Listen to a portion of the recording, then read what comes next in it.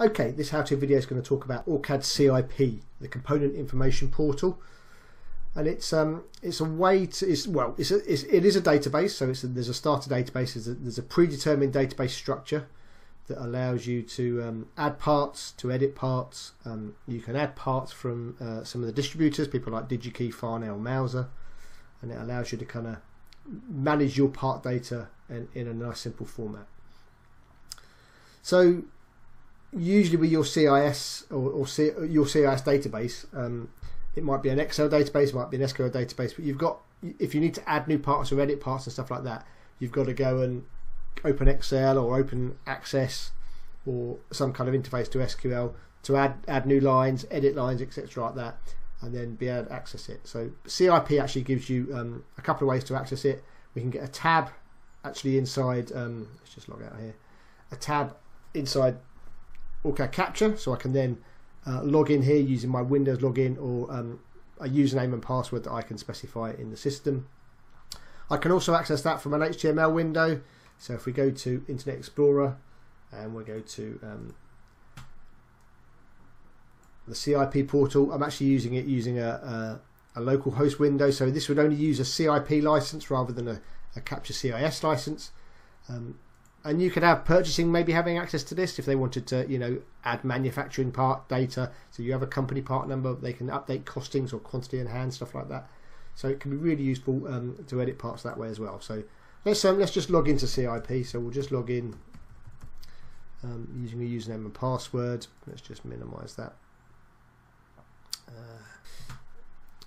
So along the top, once we've logged into CIP, I get an admin functionality where I can do things like look at the distributors. I can synchronize the distributor data, so that allows me to update things like quantity on hand and costing information directly from them.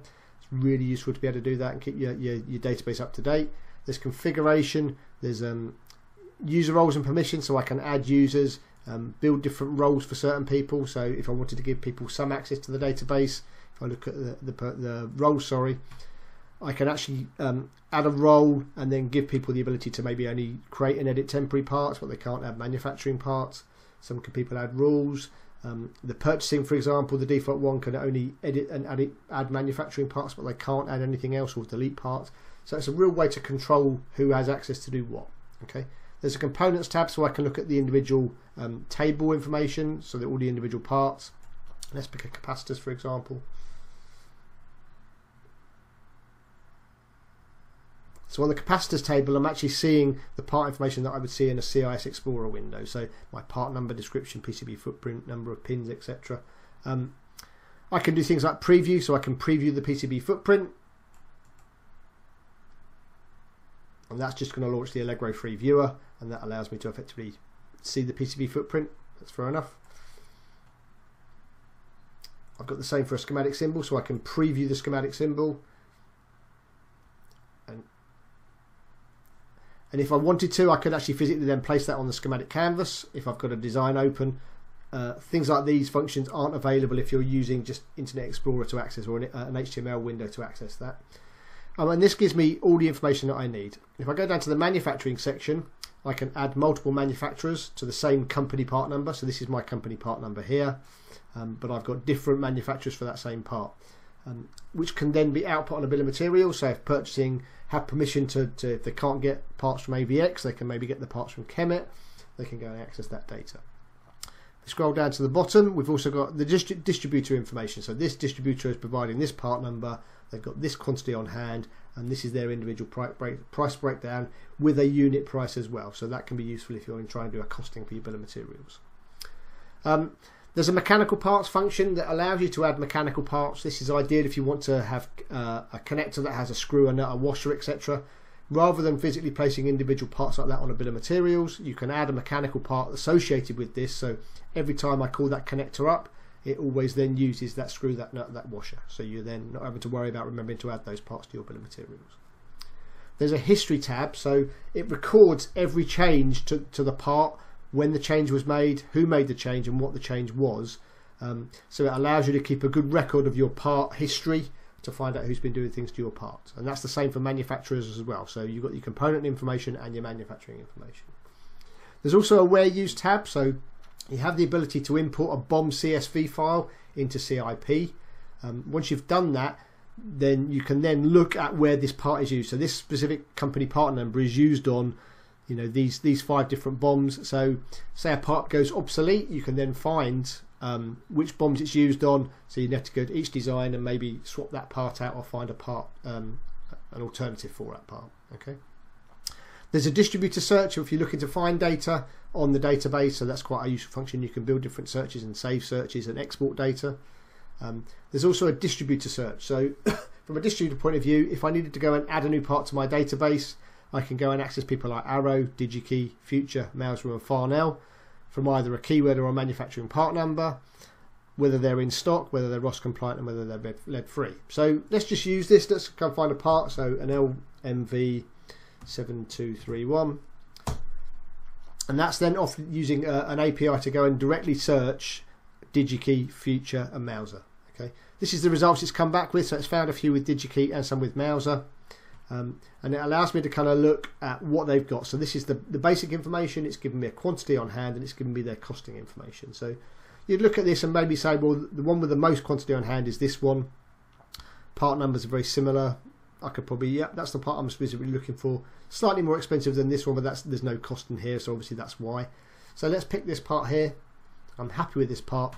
This is giving me a breakdown of what I'm getting, so I'm getting a link to the data sheet, their costing information, I've got a picture, and then the attributes that they've got associated with this part. If I'm happy with this, I can then say, let's go and add that to the ICs table.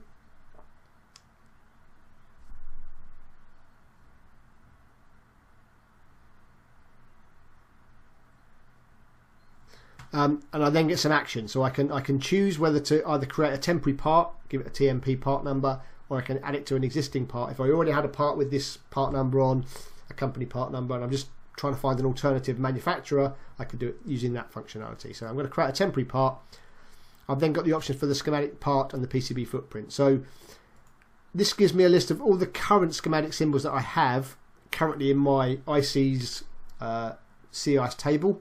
So do I have a part for an LMV 7231? Doesn't look like it. Okay, so we're going to do a new part here, and I'm going to type it in. My part number is going to be an LMV 7231. There are options to go and look for schematic symbols if you haven't got them using something like the search providers function, or you can go onto the internet and look at people like Ultra Librarian, Somexis, SnapEDA, several people, or you can make your own schematic symbol. So lots of different options here. PCB footprint, same scenario. Can I browse something like that? It's unlikely I'm going to have a PCB footprint for one of these, so I'm just going to click on new, and I'm going to give it a PCB footprint name. I also then get a choice to map the field data. So this is the data that they're providing. What field do I want to map it in my CI in my database? So obviously these are the current fields that are available to me, so I can choose a specific one, or I can just leave the defaults. In this scenario, I'm just going to leave the defaults. We'll then click on add. And then this part will then add this to my database part. So I've now got temporary part 450.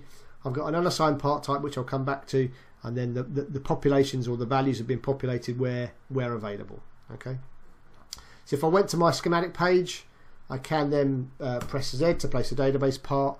And if I look under my CIS Explorer, I've now got this unassigned part type. That's the part type field, my temporary part 450 with the relevant information. Okay, so if I had a schematic symbol and a PCB footprint, I could then effectively select it here, and I have actually got a PCB footprint and a schematic symbol that I access from the search providers directly from Ultra Librarian, so that's available on another video to show you how to do that. So I've added those parts, and I could then go and place this on the canvas. What you can do obviously in CIP is you can have an email notification. So if I added a part, I could then, the system would automatically email a peer or a boss or someone like that wanted to do a librarian to do a review of the part information that I've added. And once they get that information, they can then come and edit this part. So I get to this location, I say, right, okay, I'm happy with the part, we need to look at this now. So I'm going to auto assign my next company part number, and I've got auto assign functions for description and for part type, which take other fields here and then populate a description field, so you can be consistent in the data that you're putting out. You know, if I'm looking at number of pins, I always populate the number of pins, so I'm going to populate that value here. My package height, I always populate that, so I'm going to start typing. and as soon as I start typing, it's showing me other field or other values in that field, so I can be consistent with the data that I'm putting in. I'm now going to say this is the checked part, and I can populate more information here if I want to. My part type, this is actually the field names in the CIS Explorer, so I'm going to say it could be my company name. It's going to be an SMD device, and this is a hex device, so I'll give it a hex folder. That's the value, that's my schematic part. I've got all of those already. Okay, I'm happy with all that information, so we'll then click on accept, and that then physically updates that data. So I've now got a proper company part number that I can use. So if I then go to the schematic sheet again, we'll press Z again to place the database part. This time, if we look under the ICs table, I've got a My Company folder now with an SMD folder and a hex with my proper company part number, my schematic symbol, my PCB footprint. I've got the relational database here, so I've also got a link to a data sheet. I've got the costing information if I need it. I can then double click and place this part directly on the canvas, and if I need to use it, there you go. And if I can then, let's just double click this part, there's all that property information automatically transferred to the design.